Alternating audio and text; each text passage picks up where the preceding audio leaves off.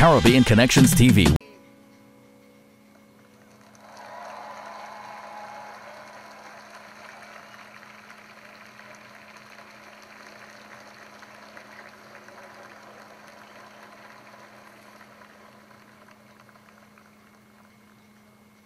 It is my honor to present the Chief Justice of the United States, John G. Roberts, Jr., who will administer the presidential oath of office. Everyone, please rise.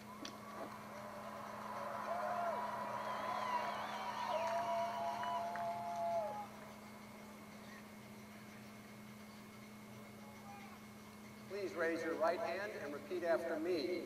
I, Barack Hussein Obama, do solemnly swear. I, Barack Hussein Obama, do solemnly swear that I will faithfully execute the office of President of the United States the office of President of the United States and will, to the best of my ability, preserve, protect, and defend the Constitution of the United States. the Constitution of the United States. So help you God. So help me God. Congratulations, Mr. President.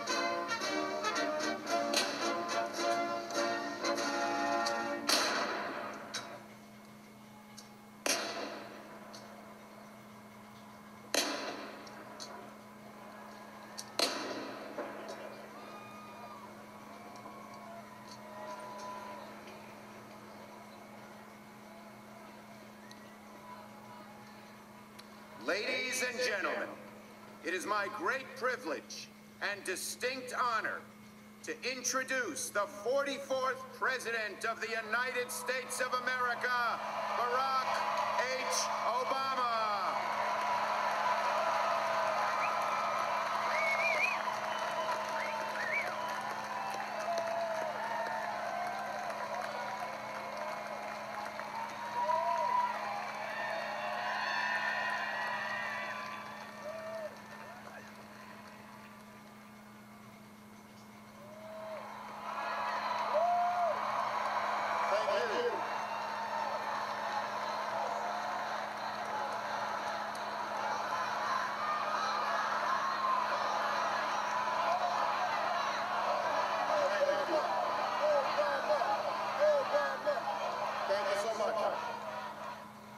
Vice President Biden,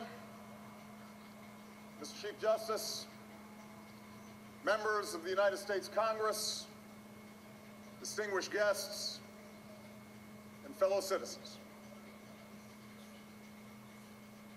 Each time we gather to inaugurate a president, we bear witness to the enduring strength of our Constitution. We affirm the promise of our democracy. We recall that what binds this nation together is not the colors of our skin, or the tenets of our faith, or the origins of our names. What makes us exceptional, what makes us American, is our allegiance to an idea articulated in a declaration made more than 2 centuries ago. We hold these truths to be self-evident, that all men are created equal,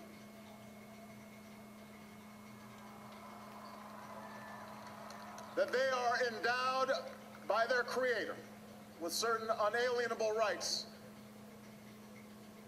that among these are life, liberty, and the pursuit of happiness. Today, we continue a never-ending journey to bridge the meaning of those words with the realities of our time. For history tells us that while these truths may be self-evident, they've never been self-executing. That while freedom is a gift from God, it must be secured by his people here on earth. The patriots of 1776 did not fight to replace the tyranny of a king with the privileges of a few or the rule of a mob. They gave to us a republic, a government of and by and for the people, entrusting each generation to keep safe our founding creed.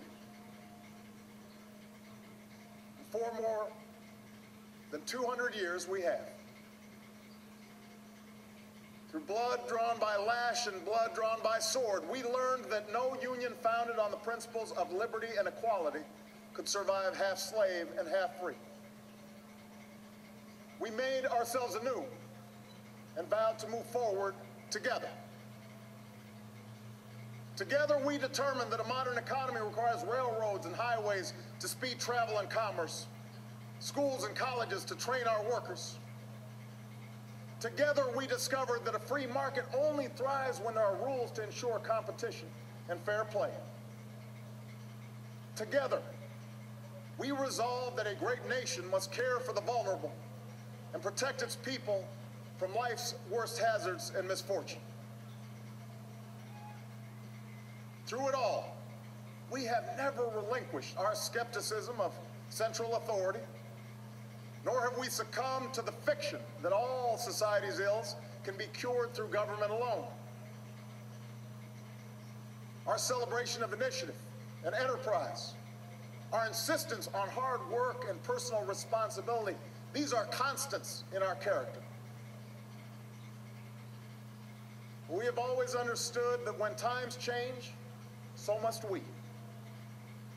That fidelity to our founding principles requires new responses to new challenges.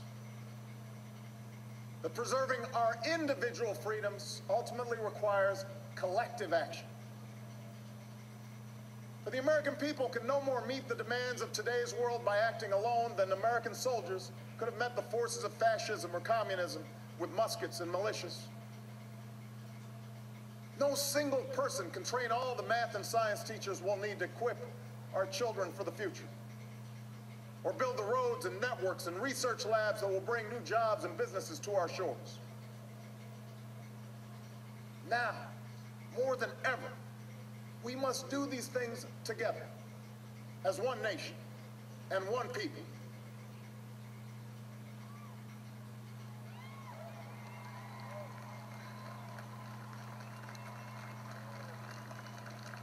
This generation of Americans has been tested by crises that steeled our resolve and proved our resilience. The decade of war is now ending.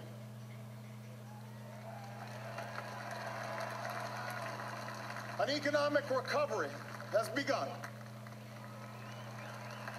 America's possibilities are limitless, for we possess all the qualities that this world without boundaries demands. Youth and drive, diversity and openness, an endless capacity for risk, and a gift for reinvention. My fellow Americans, we are made for this moment, and we will seize it so long as we seize it together.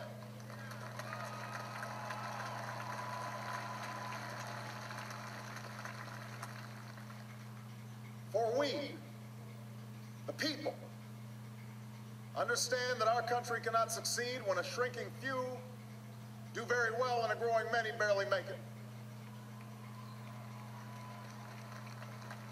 We believe that America's prosperity must rest upon the broad shoulders of a rising middle class.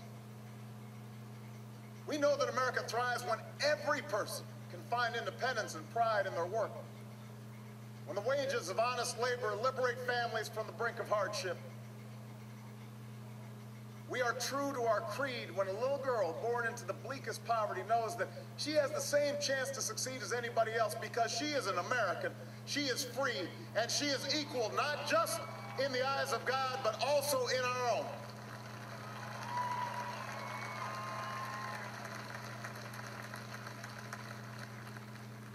We understand that outworn programs are inadequate to the needs of our time.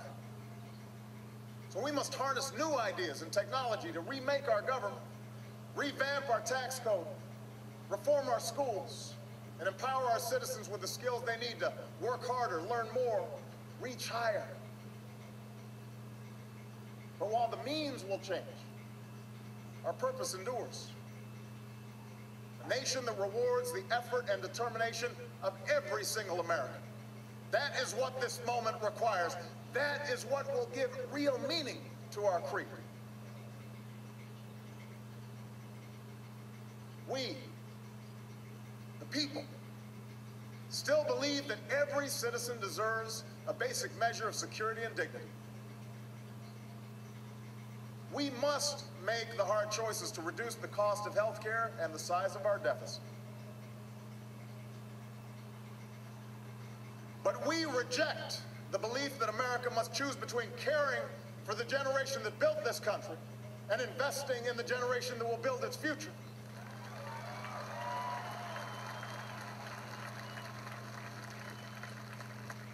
For we remember the lessons of our past, when twilight years were spent in poverty and parents of a child with a disability had nowhere to turn. We do not believe that in this country freedom is reserved for the lucky or happiness for the few. We recognize that no matter how responsibly we live our lives, any one of us, at any time, may face a job loss or a sudden illness or a home swept away in a terrible storm. The commitments we make to each other through Medicare and Medicaid and Social Security, these things do not sap our initiative, they strengthen us. They do not make us a nation of takers, they free us to take the risks that make this country great.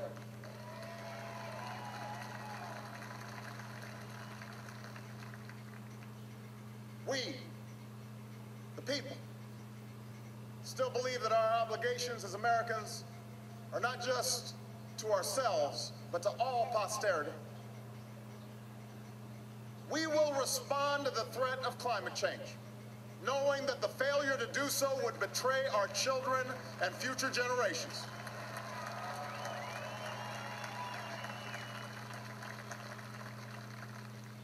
Some may still deny the overwhelming judgment of science, but none can avoid the devastating impact of raging fires and crippling drought and more powerful storms.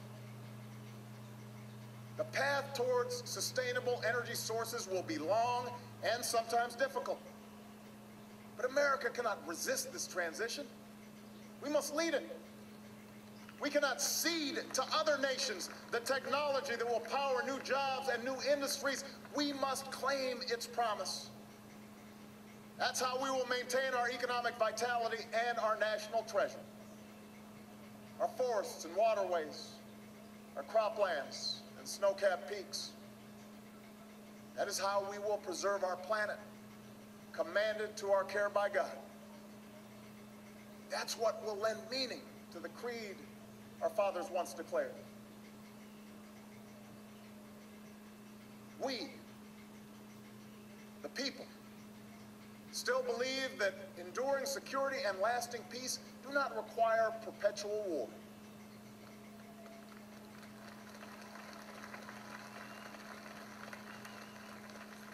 Our brave men and women in uniform, tempered by the flames of battle, are unmatched in skill and courage. Our citizens, seared by the memory of those we have lost, know too well the price that is paid for liberty. The knowledge of their sacrifice will keep us forever vigilant against those who would do us harm.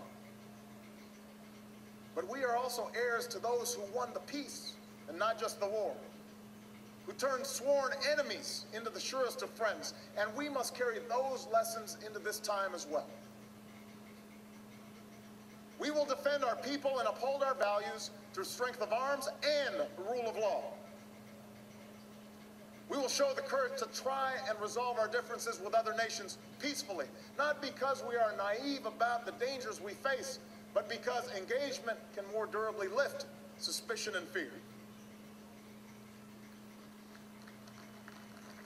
America will remain the anchor of strong alliances in every corner of the globe. And we will renew those institutions that extend our capacity to manage crisis abroad. For no one has a greater stake in a peaceful world than its most powerful nation. We will support democracy from Asia to Africa, from the Americas to the Middle East, because our interests and our conscience compel us to act on behalf of those who long for freedom. And we must be a source of hope to the poor, the sick, the marginalized, the victims of prejudice, not out of mere charity, but because peace in our time requires the constant advance of those principles that our common creed describes: tolerance and opportunity, human dignity, and justice. We, the people, declare today that the most evident of truths, that all of us are created equal, is the star that guides us still. Just as it guided our forebears through Seneca Falls and Selma and Stonewall, just as it guided all those men and women, sung and unsung, who left footprints along this great mall, to hear a preacher say that we cannot walk alone, to hear a king proclaim that our individual freedom is inextricably bound to the freedom of every soul on earth.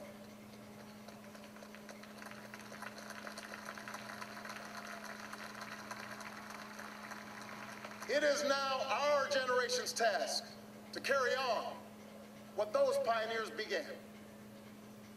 For our journey is not complete until our wives, our mothers, and daughters can earn a living equal to their efforts.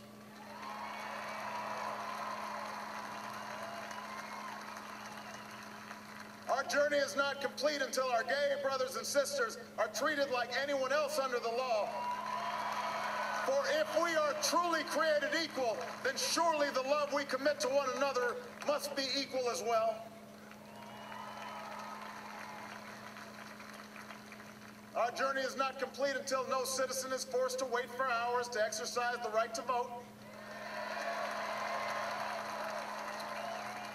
Our journey is not complete until we find a better way to welcome the striving, hopeful immigrants who still see America as a land of opportunity, until bright young students and engineers are enlisted in our workforce rather than expelled from our country.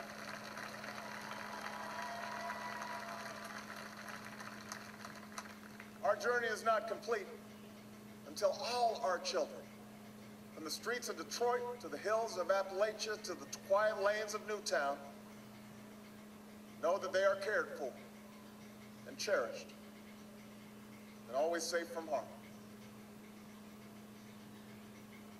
That is our generation's task, to make these words, these rights, these values of life and liberty and the pursuit of happiness real for every American.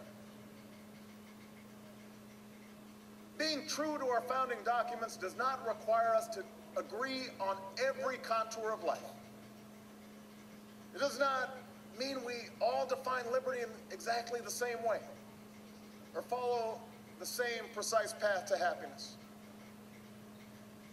Progress does not compel us to settle centuries-long debates about the role of government for all time, but it does require us to act in our time.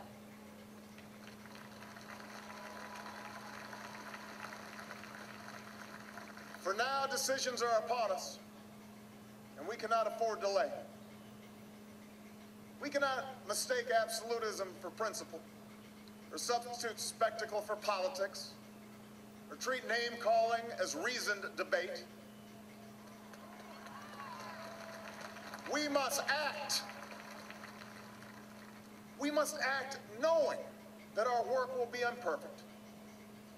We must act knowing that today's victories will be only partial, and that it will be up to those who stand here in 4 years, and 40 years, and 400 years hence to advance the timeless spirit once conferred to us in a spare Philadelphia hall.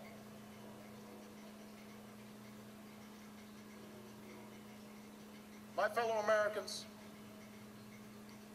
the oath I have sworn before you today, like the one recited by others who serve in this cabinet, was an oath to God and country, not party or faction. And we must faithfully execute that pledge during the duration of our service. But the words I spoke today are not so different from the oath that is taken each time a soldier signs up for duty, or an immigrant realizes her dream. My oath is not so different from the pledge we all make to the flag that waves above and that fills our hearts with pride. They are the words of citizens, and they represent our greatest hope. You and I, as citizens, have the power to set this country's course. You and I, as citizens, have the obligation to shape the debates of our time, not only with the votes we cast, but with the voices we lift in defense of our most ancient values and enduring ideals. Let us, each of us now, embrace with solemn duty and awesome joy what is our lasting birthright. With common effort and common purpose, with passion and dedication, let us answer the call of history and carry into an uncertain future that precious light of freedom. Thank you, God bless you, and may He forever bless these United States of America.